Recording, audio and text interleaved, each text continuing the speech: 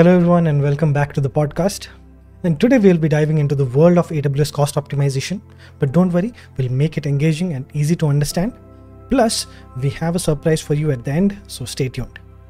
And before moving forward, if you want to be a part of this podcast, then please send me the details by scanning this QR code you might see here or here. And if not, then I have provided the link in the comment section and you can be the part of this podcast as well. So starting off, I want to talk about AWS in general, and AWS offers a wide range of global cloud-based products that empower organizations to scale their applications, lower IT costs, and which help them move faster. However, without proper management, cost can quickly spiral out of control. Let's start with the basic. What is AWS cost optimization? Simply put, it's about understanding where your money is going in AWS and ensuring you're paying only for what you are needed. Now, you might wonder, why is AWS cost optimization so important? It's not just about saving money, though that's a significant part of it. It's about efficiency, resource management, and setting up your project or business up for success. Neglecting cost optimization can lead to wasted resources, unnecessary expenses, budget overruns, and reduced project or business efficiency. And we definitely don't want that. So what are the few cost-saving strategies that we can think of? So how can we optimize our AWS costs? Luckily, there are several strategies that we can employ that will make a real difference. First up, let's talk about using cost-effective resources. And AWS offers a wide array of resources with varying performance characteristics and prices. For example, if you're running a small blog, a T2.micro instance from an AWS free tier might be just what you need. On the other hand, a high-traffic e-commerce site would require a more powerful instance like a C5.9x large. By carefully selecting the right resource for your specific needs, you can avoid paying for unnecessary extras and saving a bundle. Secondly, we have AWS pricing models. AWS actually offers on-demand, reserved, and spot instances. On-demand instances are perfect for short-term irregular workloads. Reserved instances are ideal for predictable workloads and can save you up to 75% compared to the on-demand pricing. And spot instances are really beautiful, can save you up to 90% compared to on-demand pricing, but are subjected to availability and the requirement as well. By choosing the right pricing model for your workload, you can make significant savings. Third, take advantage of the cost management tools provided by AWS. These tools help you track your cost, identify saving opportunities, and even automate cost optimization tasks. An AWS Cost Explorer, for example, if you take that, allows you to visualize and manage your cost and usage over time. And it also provides insightful reports to analyze your spending and identify areas where you can save money. And with these tools, you'll be a cost-saving wizard in no time. Lastly, let's talk about designing applications for cost optimization. So this means leveraging serverless architecture, optimizing data transfer, and using caching to reduce resource loads. For instance, AWS Lambda allows you to run code without managing servers. So you only pay for the compute time you actually use. Amazon CloudFront enables content caching closer to the users, reducing data transfer and lowering cost. And by incorporating these practices, you can make a huge impact on your AWS bills. Now let's take a look at some of the real-world examples of companies that have achieved impressive cost savings with AWS. First up, we have Airbnb. I know most of you would have heard all this about this company, and this community marketplace for accommodations worldwide relies on AWS to scale its infrastructure to support millions of users across the globe. By leveraging reserved instances, Airbnb has saved up to 40% to on-demand pricing. That's a substantial amount of money that can be reinvested in their business. Next, we have Lyft, a popular ride-sharing company. Lyft has successfully managed its high-volume, real-time workloads using AWS. By using Amazon EC2 spot instances, they have reduced cost by over 75% compared to the on-demand pricing. That's a remarkable achievement that showcases the power of cost optimization strategies. Another excellent example is Pinterest, the beloved social media platform for sharing interest and ideas. And Pinterest manages its massive data and high traffic websites on AWS. By employing Amazon EC2 reserved instances and Amazon Redshift reserved nodes, they have saved millions of dollars compared to on-demand pricing. These savings are truly inspiring, isn't it? So how can we miss out on the Indian companies? Let's talk about them. How can we forget Zomato, Practo, and BYJU'S? They all have seen similar benefits from using AWS.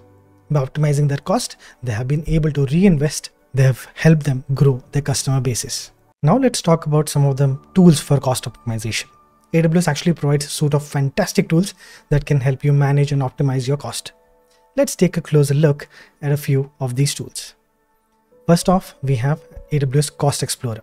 This tool actually has a very good user interface, and this user interface allows you to visualize, understand, and manage your AWS cost and usage over time. It provides historical data, cost forecasts, and even recommendations on which reserved instances to purchase. It's like having your very own cost optimization guru at your fingertips. Next, we have the AWS budgets. This handy tool actually enables you to set custom cost and usage budgets, and it alerts you whenever your cost or usage exceeds or are forecasted to exceed your budget amount or budgeted amount. That's a very good thing. Another essential tool is AWS Cost and Usage Report, which I use a lot. And this comprehensive report actually provides detailed information about your cost and usage. It's updated regularly, and you can automatically have it delivered to an Amazon S3 bucket for analysis with business intelligence tools. With this report, you can gain deeper insights on your cost data and make more informed decisions. Lastly, we can't forget about AWS Trusted Advisor, isn't it? That also I use a lot. And this incredible online tool actually provides real-time guidance based on AWS best practices. It helps optimize your AWS infrastructure, improve security and performance, reduces overall cost, and monitors service limit.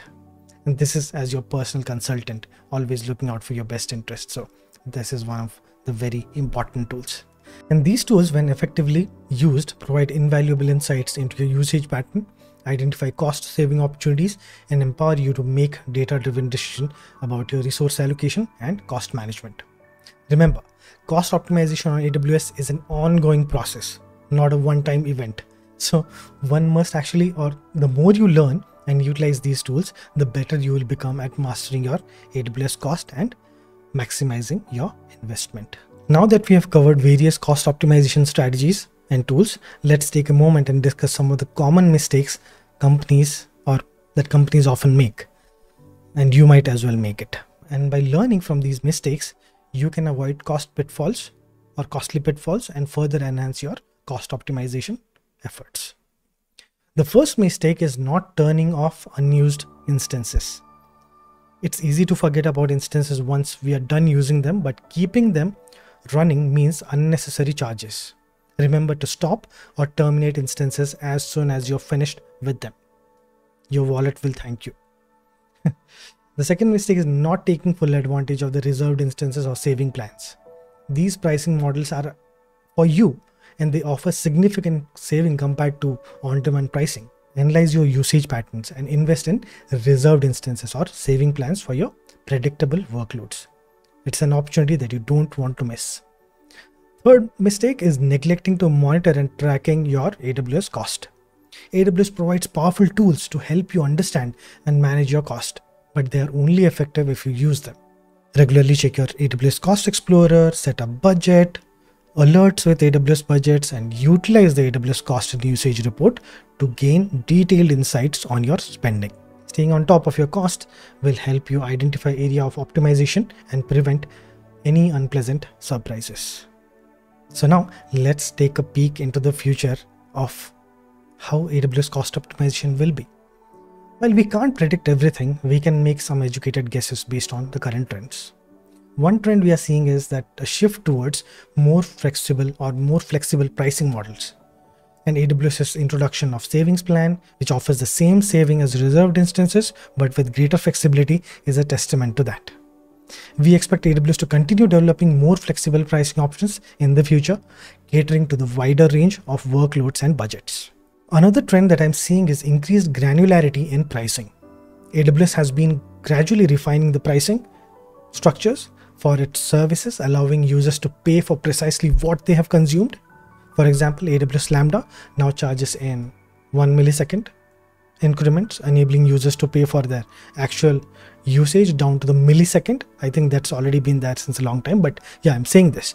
So this level of granularity ensures that you are only paying for what you truly need or what you truly are using. And finally, we anticipate the introduction of more tools and services specifically designed to aid cost optimization. And AWS has been consistently expanding its suite of cost management tools, and we expect this trend to continue.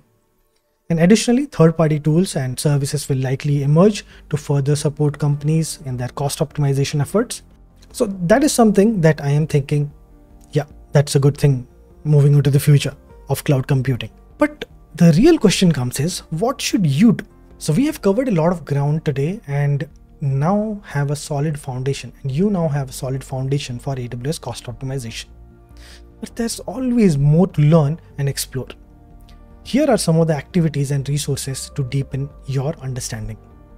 Firstly, I would highly recommend checking out the AWS Well-Architected Framework. It's a comprehensive guide to building and running applications in the cloud or on the cloud, and it includes a pillar dedicated to cost optimization. The framework provides best practices and strategies that can take your cost optimization skills to the next level. Make sure that you check that out. Secondly, get hands-on experience with AWS cost management tools. Set up budgets, explore your costs using Cost Explorer, and dive into the cost and usage report. These tools will provide invaluable insights into your spending patterns and help you identify areas for improvement. Finally, don't forget to engage with the AWS community. There are numerous forums, blogs, and social media groups nowadays. So many of them are there where you can actually connect with fellow AWS users. You can share your experience and learn from others. And let's not forget our channel, which has always provided, I would say, good AWS content. So if you do like them, then please do make sure that you hit the subscribe button. It really helps me a lot. Remember, this is what I'm trying to tell you once again. AWS cost optimization is an ongoing journey. The more you learn, the more you practice, and the more you engage with the community, and the more you watch my videos, maybe, the more adept you will become at managing your costs and getting the most out of your AWS investments. And I hope you enjoyed this short podcast session and you found it valuable. And if you did, then please support the channel by subscribing to it. It's completely free for you, but it helps me a lot. So please make sure that you do that. And that's all from my side today. Stay safe, stay healthy, and keep optimizing those AWS costs. It's been a pleasure being your host today, and I'll catch you in the next episode. So until then, it's Pythoholic.